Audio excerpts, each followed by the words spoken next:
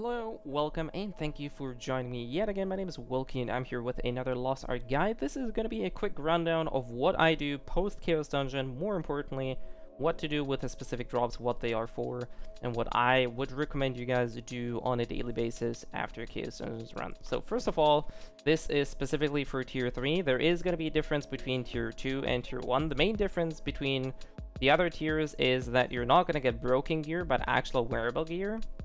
The mechanics around this are still the same. Also in Tier 1 there are no gems, so those jewelry or those gems are only available in Tier 2 and Tier 3. So for those of you who are looking to learn about this and also prepare yourself for the actual NA and EU launch next year, these gems will not be available at the start of the game. They will be introduced once we actually get to Yorn and further on ahead. Outside of this, the first thing that I started with, I click on the gem synthesis tool here. Just select the 9 one here. This auto selects every gem, including the ones that are on the second page here. And you just click synthesize, and voila, you're already having quite a bit of junk removed from your inventory. All this does is it merges the gems, and the way that works is 1 level 1 gem, or 3 level 1 gems become 1 level 2 gem, 3 level 2 gems become 1 level 3 gem, and you kind of get the idea, and this is how you get more gems. As you can see here, we have a bunch of more. So for example, if I take this one here, it'll allow me to craft a level 4 gem out of this. So this is the first step that I would be doing in order to get rid of some of the junk. The second thing that I typically do is I check the accessories. Now, depending on the tier, it might be legendary, it might be artifact, whatever you're looking for, but this is definitely the second thing that I do. So we're just going to go through the artifact here. This one's trash because it has agility specialty, so those stat-wise are pretty good, but enhanced ether and gladiator, nobody's ever going to use that. Precision dagger, but endurance. And the way I typically do this, the first thing that I check is the additional effect, so the stat. If it's anything other than crit, agility, or specialty, it typically discard it instantly, unless there's like a very specific combination of engravings. But typically anything that isn't a stat that is usable just goes directly to the trash or to the dismantle. After the first step is broken, so let's see, we have crit here. Okay, so crit is good. We're gonna take a look at the engraving effects. Near death and ether boy, nobody's gonna use that. Specialty is good. Massacre 3, yeah, it's fine, but pulverizing fist, nobody uses that, so we're gonna trash that. Same thing here, endurance, just drop it. Endurance, drop it. Endurance, drop it. For the stones, it's fairly simple. You just have to look at the engravings there. Blitz Commander Adrenaline, this might actually be used, so we're gonna keep that. Unyielding Fast, I don't think anybody uses that. Neither Ignore the Wake and Master's Potential.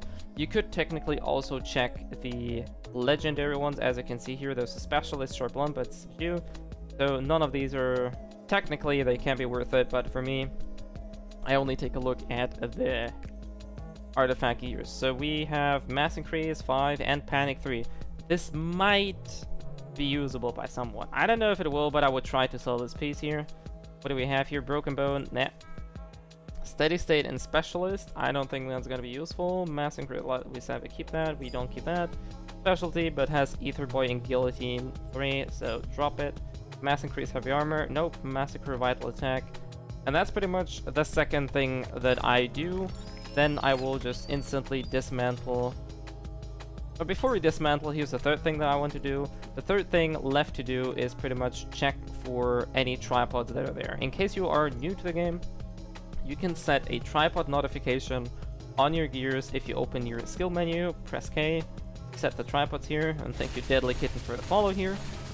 You have all of your skills listed here, and you can select, for example, in this skill you can see I have a tripod notification here, here, and here. And every time a gear piece drops that has the tripod that I mentioned, or that I have notified here, then it'll pop up here. You can also filter this further on if you go to your in-game options, gameplay, show.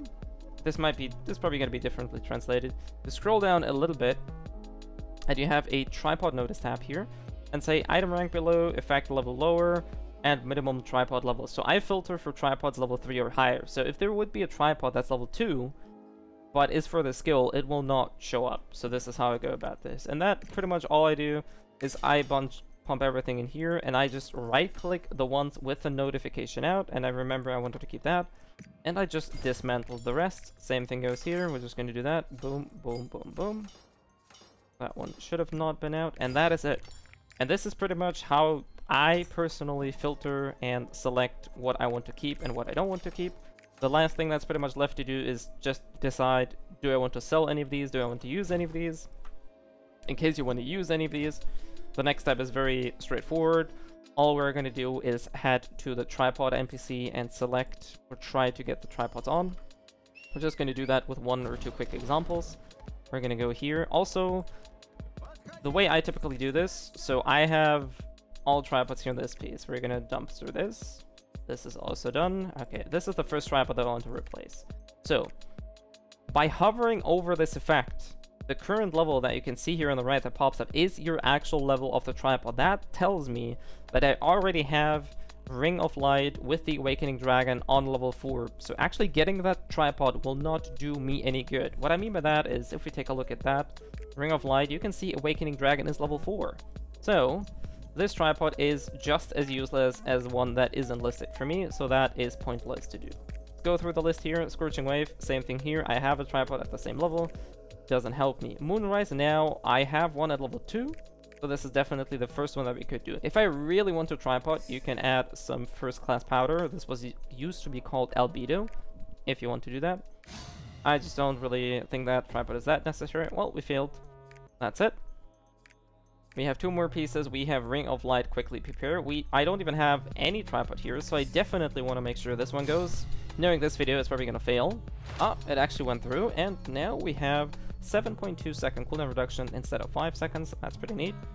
And now we see if we have anything here, and that goes to show it's just another Awakening Dragon tripod. And that's pretty much it. And that is pretty much everything you need to do in terms of your items. Just filter the rest, pump the rest into your warehouse. Same goes for your tickets. And the rest of the tripods, I would personally just list them, try and sell them for a little bit of gold, and if they don't sell after a day or 2, just dismantle them for extra materials. And that is it. That is it, like I said, what I would do post Chaos Dungeon. TLDR is merge your gems if you're in tier 2 or tier 3 content, dismantle everything you don't need, select or figure out if there are tripod and stat combinations and engraving combinations on any of the pieces that you find. Typically I start with my accessories and my stones. Just filter if there are good engraving combinations with a desired stat, try and sell it or maybe use it yourself. If there's trash, just dismantle it. And same goes for the tripod. If you have any use for that, try to use it yourself.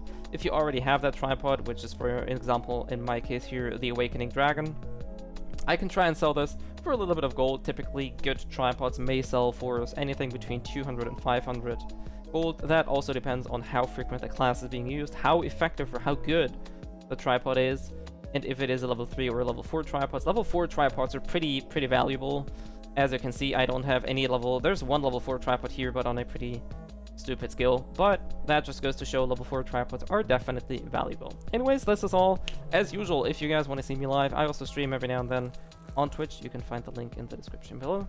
Outside of that, I do hope this was helpful, and I'll see you guys next time. You